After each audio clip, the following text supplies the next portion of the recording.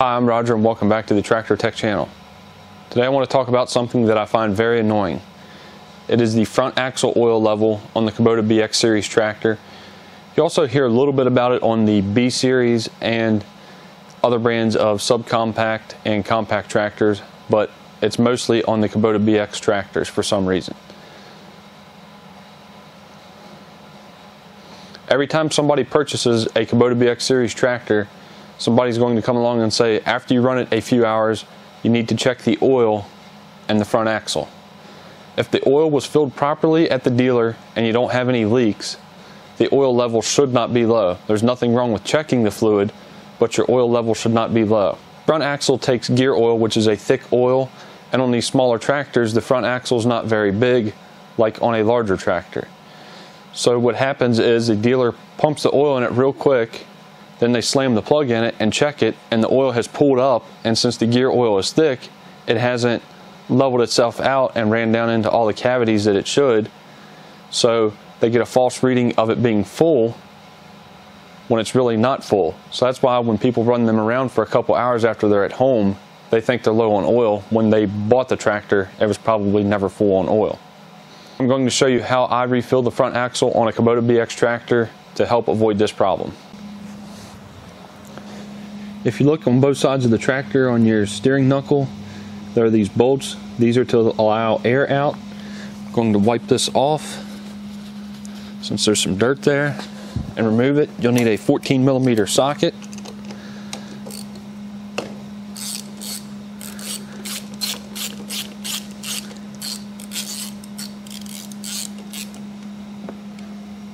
I'll do the same on the left side.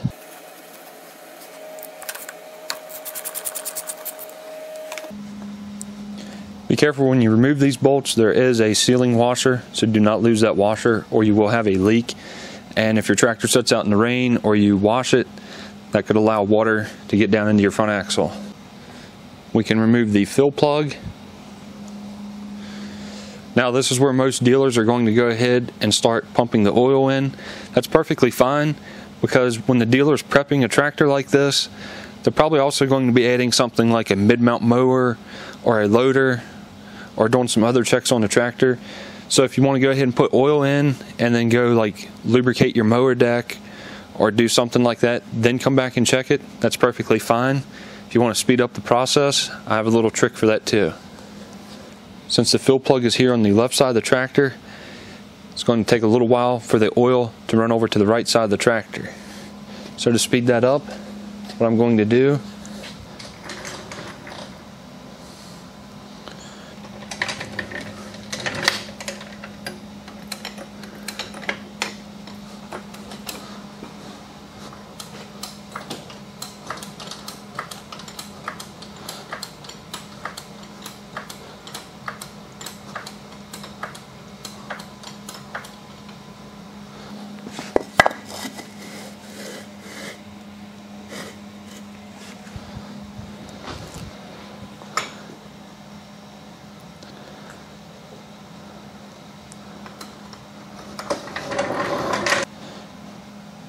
now with the tractor jacked up on the left side, this is going to allow the oil to run over to the right side more easily.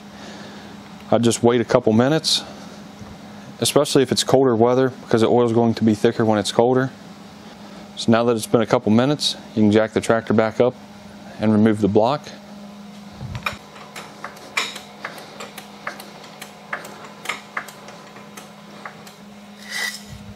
Now that the left side has been let down from being jacked up, we can check our front axle oil level again. Be sure that you have the check stick fully seated. If you need oil, add oil at this time.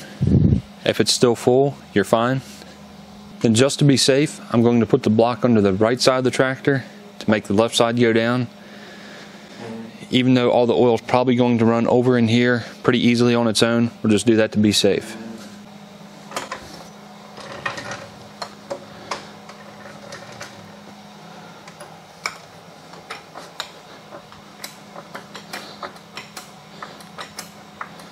I'm going to jack the tractor back up and remove the block.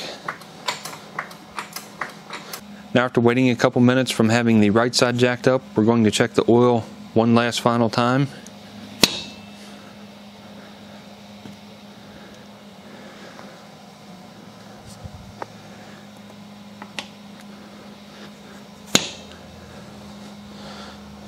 And top the oil as necessary. The bleed bolts can be reinstalled in the front axle.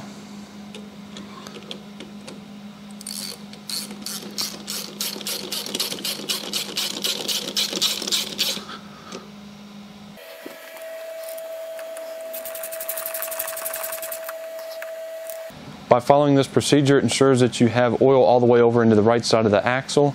If you buy a tractor and you run it around a little bit and the front axle oil is low, whoever prepped the tractor did a poor job. And if that's the case and you need to top it, I would still follow this procedure to be sure that it is completely full. Thanks for watching this video. I hope you enjoyed it.